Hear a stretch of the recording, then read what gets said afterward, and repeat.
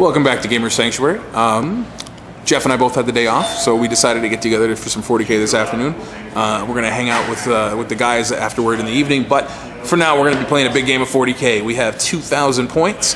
We're going to be doing the brand new Craft World Eldar versus the brand new Space Marines.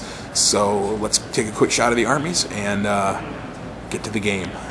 Here we have my 2,000 points of Eldar. It is a Spirit Host detachment with an allied Craft World detachment and an allied Harlequin detachment. So within the Spirit Host, we've got the Spirit Seer, 5 Wraith Guard with D-sides, and a Wave Serpent with a Scatter Laser and Shuriken Cannon. We have 2 squads of 5 Wraith Guard with D cannons and Wave Serpents with Bright Lances and Shuriken Cannons. Wraith Lord with Flamers, Ghost Glaive, and Star Cannon. Wraith Knight with double D cannons and 2 Scatter Lasers. And then for the allied Eldar detachment, we have a Farseer and a Jet Bike. We have 4 Wind Rider jet bikes with one with a Shuriken Cannon, and that's it. That's 200 points worth of Eldar allies. Mostly just because I wanted to play with the Farseer. I haven't used the Farseer much from the new Codex yet. And then you've seen this Harlequin formation a lot because it is really cool. It's the I can't remember what it's called, Cast of Heroes or something like that. Solitaire, level 2 Spirit Seer, Neuro Disruptor, a Haywire Grenade, and a plain Death Jester. So we have 3 different Psychic decks, a grand total of 7 levels of Psychic powers, and a whole lot of really tough Eldar to deal with. Here we have Jeff's Astral Knight Space Marine chapter. He has a Chapter Master with a Thunderhammer, Shield Eternal, and an Auspex on a bike. He is with his command squad. It has 4 Grav guns and an Apothecary. That's going to be nasty. 2 bike squads. This one has Melta, Combi Melta, and Multi Melta. Or is it? I'm sorry, 2 Melta guns and a Multi Melta. This one has 2 Grav guns and a Multi Melta. There's an Assault Squad with double Flamers, Centurion Squad with Grav Cannons and Grav Amps. There's a level 2 Librarian in the back right there. Dreadnought, Las Cannons and Missile Launcher. A Sakaran Battle Tank with Las Cannons, Sponsons. 10 Scouts with Sniper Rifles. A Thunderfire Cannon. A Drop Pod just for the Centurions. It's going to be yucky. I'm assuming the Librarian's going to hide with them too to give them some prescience and rerolls and all sorts of fun crap. And then a Storm Talon with Las Cannons. 2,000 points right there. Here we have a shot of our table. I want to show off some of the really cool pieces of terrain that Jeff has been putting together over the last couple years. You've seen some of this in Bat Reps before. We are playing the last Maelstrom mission where you start with all your cards and then you get fewer cards every turn. I have my Eldar all in their Wave Serpents lined up along a little bit back along the edge. Wraith Lord's here, Jet Bike's here. Wraith Knight's got his toe in the building here. But the strategic deployment of my Harlequins kind of messed with Jeff's scouts a little bit. I have my Death Jester hiding back here. My Shadow Seer is right down here. And my Solitaire is completely out of line of sight right here, just slightly more than 12 inches away from everyone back here. So he's going to try to cause some backfield havoc while Jeff's spikes are advancing forward. He's got his Assault Squad in reserve, along with the Centurions and the Drop Pod and the Storm Talon. I have the first turn, unless Jeff can seize. You want to grab it on camera? Let's see this. Because it always works. Let's see it. Nope, no, it doesn't work this time. That's a 2. So I'm going to go with the first turn, and we'll come back after the top of turn 1. Top of turn 1, my Wave Serpents. I generated my 6 objectives. I'm not going to go over all the ones that I pulled. I'll just tell you which ones I achieved. My Wave Serpents moved forward towards the center. My Jet Bikes came over here and then jumped over here in the Shooting Phasers Turbo Boost and made their Jet Bike assault jump. I'm just getting in the face of that Sakaran, making him scared. That's really all I'm trying to do. The Solitaire jumps up onto the building and throws a Haywire Grenade at the Sakaran and glanced it.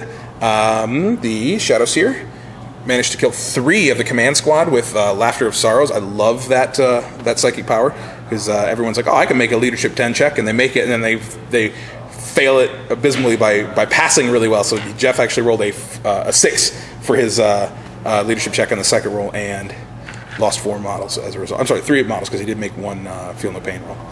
Over here, these 2 Wave Serpents combined to, along with the Death Jester, to take out 1 bike and drop a wound off the attack bike, but they made their Leadership check with a 2, otherwise they would have been off the table. The Wraith Knight shot his 2 D cannons at the Dreadnought and blew it up. Did 3 hull points with 1 shot, and the other one didn't even need to make it. That's it.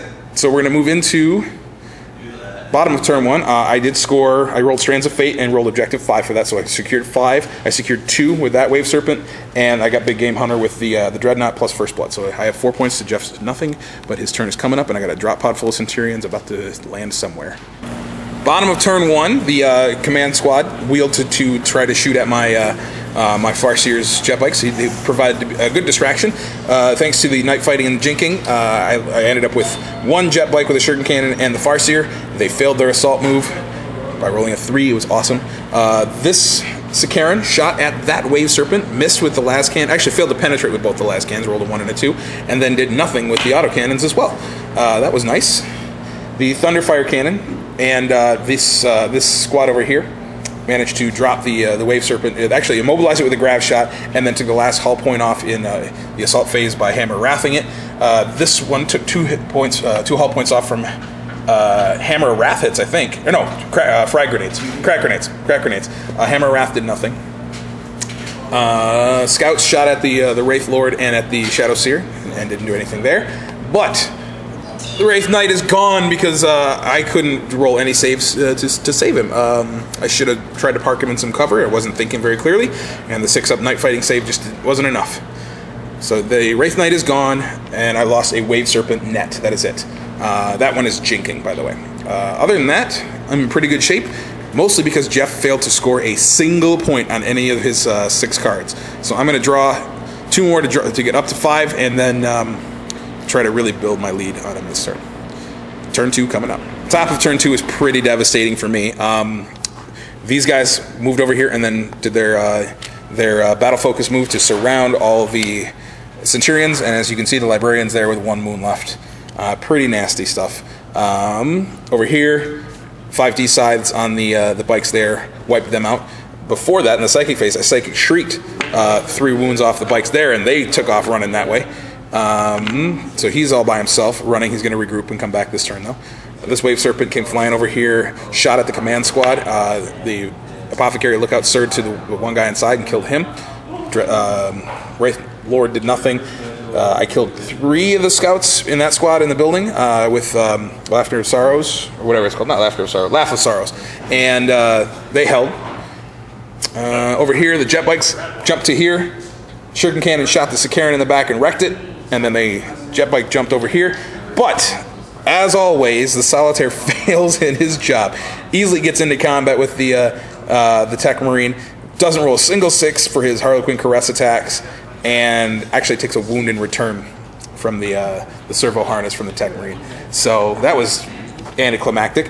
I did manage to score 3 points. I secured Objective 1. I killed a character. I killed the Bike Sergeant over here to get me, what was it called, Legacy of Sorrow, and then Assassinate as well. I did manage to kill another character somewhere else. Oh, the Centurion Sergeant.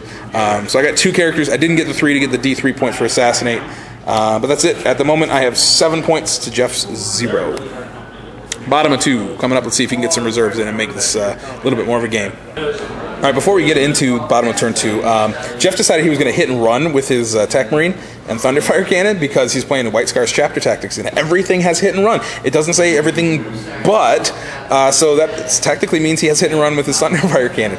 And he rolled really high and ran him down the building and off into the woods, so that, yeah, the Thunderfire Cannon can just decide he doesn't want to be tied up in combat, and he's going to roll 3d6 to get away from it. That's pretty crazy. So we're going to move into bottom of 2 now and go from there. Bottom of turn 2, Jeff's luck continues just to not be very good. Storm Talon comes in and shoots at the Wraith Lord and does zip. Not even a single wound. Whiffed with the las cannons, failed to wound with the assault cannons. The command squad, or what's left of it, came over here and drove up and did manage to assault and kill the Shadow Seer, but I did take a wound off the Chapter Master. That's pretty good. Thunderfire Cannon shot at, what did it shoot at? I don't remember what it shot at. Oh, it shot at the Solitaire and did nothing. Over here, kind of a risky shot, but didn't do anything. The Librarian shot at and then charged and killed 3 of the Wraith Guard before getting killed by their attacks in return. The formation bonus re-rolling misses is just so good. The other bike tried to shoot at his grav gun and then charge at those D sides and is, of course, no longer there because you don't charge into D sides. That's just bad. And that's it. So, oh, the Assault Marines did not come on. So, top of turn 3, I'm down a Psyker, and we're going to see if I can't push Jeff off the table so those Assault Marines stay off the board. Oh, he did manage to get a single point, though. He had the Honor of the Chapter card. He issued a challenge with his Chapter Master. So, score is 7-1 right now. It is the top of turn 3, and we're going to call this game because Jeff has a grand total of 4 scouts left, and his flyer and his assault marines. He's not going to be able to really mount much of a comeback. I blew up the drop pod with the D cannons over here to be able to grab objective 2 under the Rave Serpent with those guys. I'm holding 5. I'm also holding, what is this one? This is 1. So I do have supremacy. My jet bikes managed to shoot at and take out a couple of his scouts up there so that I can jump up and grab that one. The Solitaire ran out, assaulted the, used his blitz move actually, assaulted the Thunderfire cannon, killed the Tech Marine. I didn't even fire the Wave Serpents at the Storm Talon because it's just not going to be worth it. So the final score, I think I said I have 14 points when all's said and done. So it's really kind of shockingly lopsided. I felt bad losing my Wraith Knight, but I paid Jeff back big time in the bottom of the turn. The new Eldar book is really stinking good. Everyone really has an issue with the amount of D weapons, and they kind of should, really. There are a lot, especially if you use this formation. But thanks again for watching, guys, and hopefully next time we'll give you something a little bit more engaging.